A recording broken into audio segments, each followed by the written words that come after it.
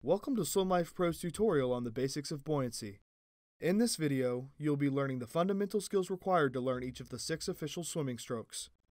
These skills will be the foundation of everything that you will need to accomplish in your journey to becoming a lifelong swimmer. The basis to all of swimming revolves around how well you can control your body in the water. When swimming any stroke, you should always be working towards being as efficient as possible whenever possible. Before learning how to float on the water, you will need to master the art of breath control. Knowing when to breathe and when not to breathe while in the water will be crucial to being a successful swimmer. When your face is in the water, you will not be able to inhale any air. Therefore, you will need to be able to control when and how you take your breaths while swimming. It is important to remember that you should never inhale water while swimming. Only breathe in when your mouth is out of the water.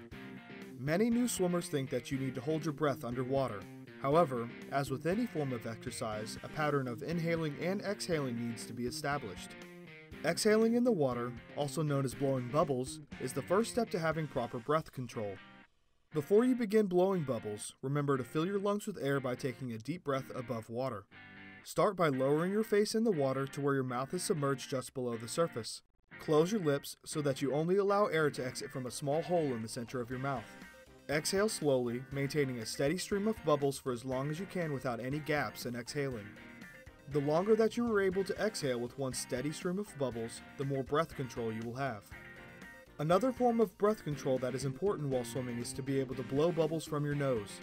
Start by lowering your face into the water to where your mouth and nose are submerged just below the surface. This time, making sure to close your lips so that no water will be able to enter your mouth.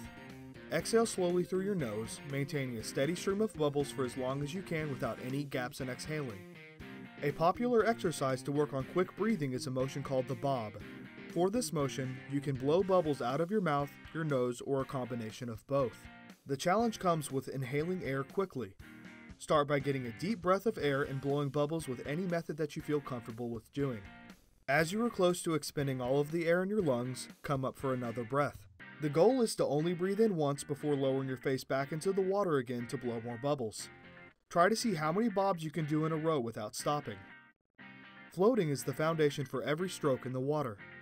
Having the ability to easily float on the surface of the water will affect how well you will be able to learn future swimming strokes. The front float is a stationary body position in the water. For the duration of the float, your whole body should remain still and relaxed. The first step to having a successful front float is for you to raise your body properly to the surface of the water. In order to do so, find an area of your pool that is between chest and shoulder deep. Start by raising both of your arms towards the surface of the water, palms down while bending your legs slightly at the knees. Take a deep breath and kick off the bottom of the pool gently with both feet. As you kick off the bottom of the pool, lower your face into the water comfortably to where your ears are just below the surface of the water. Your body will naturally float from your chest. When holding your breath, your lungs act in a similar manner as balloons, assisting your body with floating on top of the water. Remember, the front float is a stationary position. Once you have jumped to the top of the water, you should not be fighting to stay on the surface.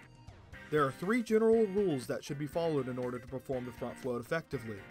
Hold your breath, look down towards the bottom of the pool, and relax your muscles. The more air you have in your lungs, the easier and more buoyant your body will be. Lower your eyes to look at the floor directly below your head. This will straighten your spine, allowing your hips to rise to the surface of the water.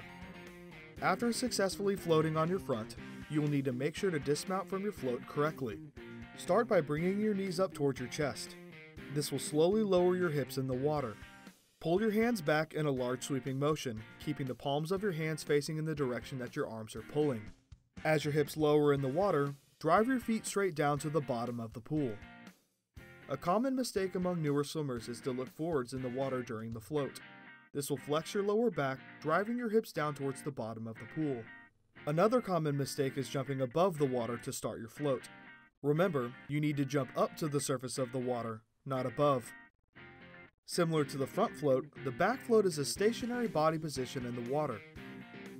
Start by raising both of your arms towards the surface of the water, palms up while bending your legs slightly at the knees. Rest the back of your head on the surface of the water so that your ears are submerged just below the surface.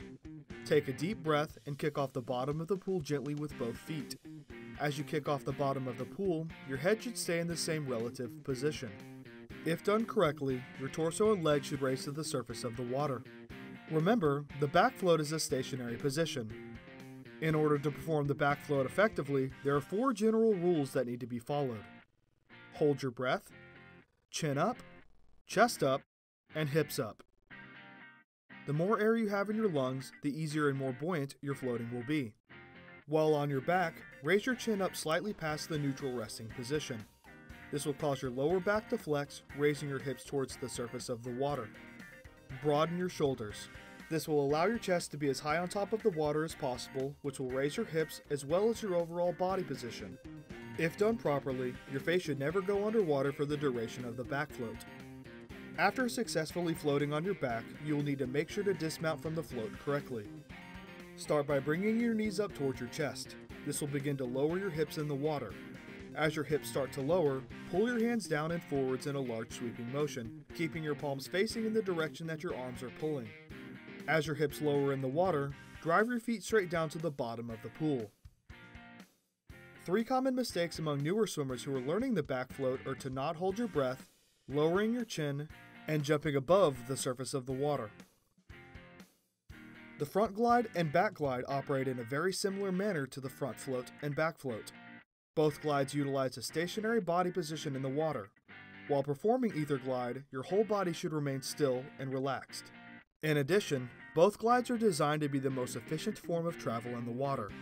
In the future, gliding will be a necessary part of several strokes. Learning to utilize the efficiency of each glide will be an important step towards becoming a better swimmer. In order to perform the front glide, reach both of your arms straight above your head, placing both hands directly on top of each other with your palms facing down towards the bottom of the pool. Your legs should be straight and together with your knees and ankles relaxed. Similar to the front float, your chin and eyes should be pointed towards the bottom of the pool. Your head should rest comfortably just at the surface of the water with your ears submerged. Since your arms and legs do not move for the front and back glide, you will need to utilize a wall to kick off of in the water. While standing close to any chest or shoulder deep wall, lower your face into the water and straighten your arms in front of your body to the glide position. Place one or both of your feet up against the wall and push off lightly. If done properly, your body should raise to the surface of the water while gliding effortlessly. After a few seconds of gliding, dismount in the same manner that you would during the front float. The positioning for the back glide works in a very similar manner as the front glide. The only differences are that your face and palms should be facing upwards.